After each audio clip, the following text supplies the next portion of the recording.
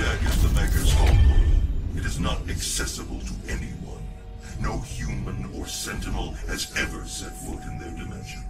You can use the Maykrs' origin factory in the Hell City of Necravol to pass through the void. Once there, you will not be able to leave on your own. But Vega can create an exit portal for you. That is why you must bring Vega through the void with you to Erdag. Understood. I'm detaching myself from the ship's systems. Processing. Total transfer to external drive complete.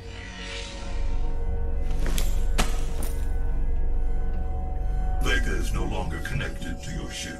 I will reconfigure the portal to Necravol for you. Do you require anything else before